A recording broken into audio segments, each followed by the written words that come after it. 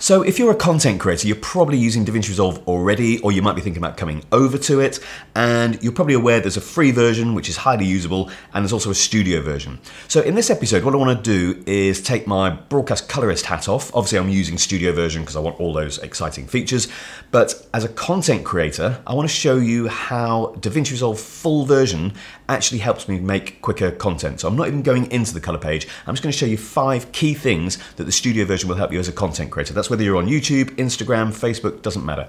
So let's go and take a look. So I'm in the edit page, and this is the actual episode I uploaded last week. So the first tool that I used was the voice isolation tool. So have a listen to this clip. So I've got absolutely no idea where I'm going. I'm literally just driving south through. So you can hear there's a lot of background noise in there. I've got the levels correct, so that's fine, but there's a lot of background noise in there. So the first thing I did was put voice isolation on. So if I click on here, and then play that through. So I've got absolutely no idea where I'm going. I'm literally so you can hear to start with, it's a little bit heavy because it puts it on at 100% here straight away. So what I want to do is just reduce that. And in order to keep playing it, I'm going to press X, which will give me a mark in and mark out on that clip. And then what I can do is press Option and /, and that will play in to out. So I've got absolutely no idea where I'm going. I'm literally just driving south. Then I can start pulling that back. Now, if I want that to play in a loop, if I click on here and then press Option /, it will just keep playing in a loop, and then I can adjust it. And you can even pop it out here if I bring that out there, and then let's go ahead and do that. So I've got absolutely no idea where I'm going. I'm literally just driving south through France. No idea where I'm going. I'm literally just driving south. So something like that. So that sounds miles better. It's got rid of all that background sound. And once that's mixed in with a bit of music, I've obviously muted the audio track, but it will sound much better. So watch this. So I've got absolutely no idea where I'm going. I'm literally just driving. So that sounds absolutely great. So number 2 in my list is the fact that this episode was all about drones, and without Studio you can't actually import 10-bit drone footage. So I've got some footage here, and if I just play this through, this is drone footage here.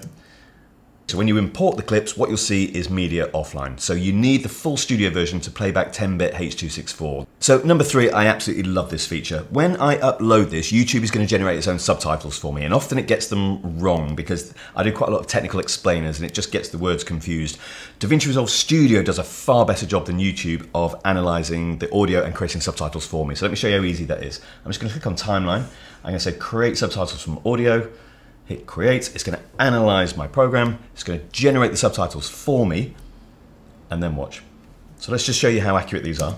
And looking forward to a good sleep. I've had a really long drive today. But the sat nav has brought me through the Swiss Alps. It's absolutely gorgeous, and I'm about to get on a train. And obviously I can format these however I want, but what I want to do now is upload those to YouTube so that I'm using my own subtitles and not YouTube's. I can easily modify these as well. So all I've got to do is go File, say Export, Export Subtitle, and the option you want is not SRT, you want to choose this one, SRT without formatting.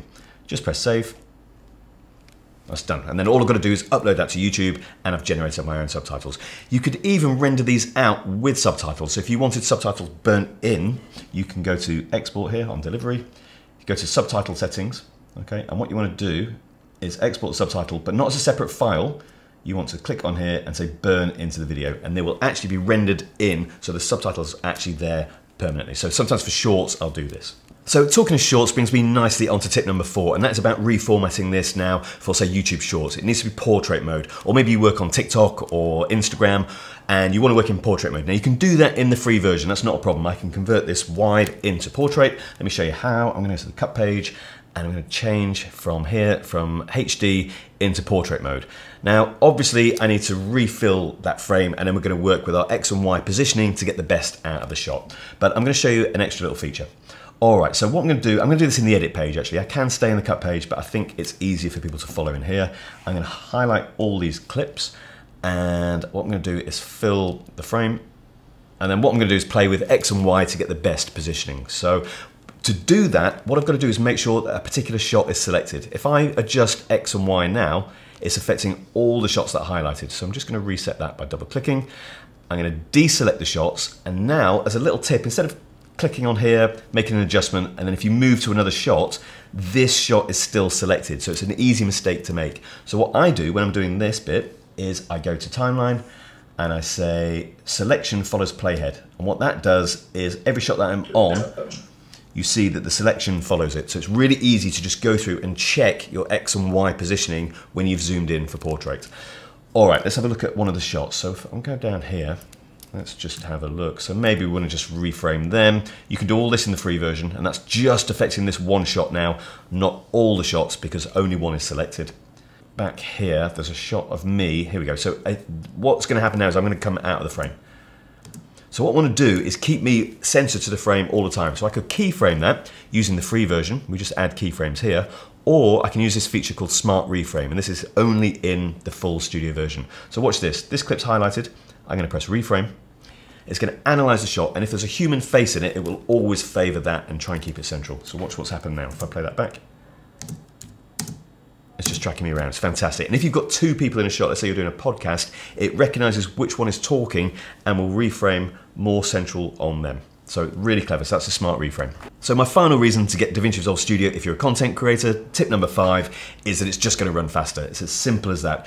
The studio version opens up all the GPU processing power that you have available and throws everything it can at processing your content as quickly as possible. So even things like, if I go to my preferences up here, I've got decode H.264 and H.265 using hardware acceleration. You don't get that on the free version. And the free version is restricted to just a single GPU.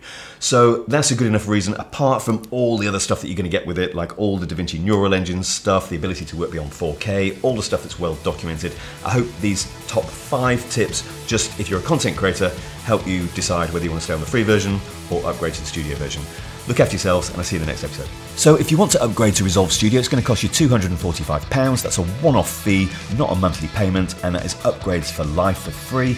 You also get a free Resolve Studio license if you buy the speed editor or the editor's keyboard or any one of the panels that work with DaVinci Resolve as well. And the Blackmagic cameras come with the full DaVinci Resolve Studio too.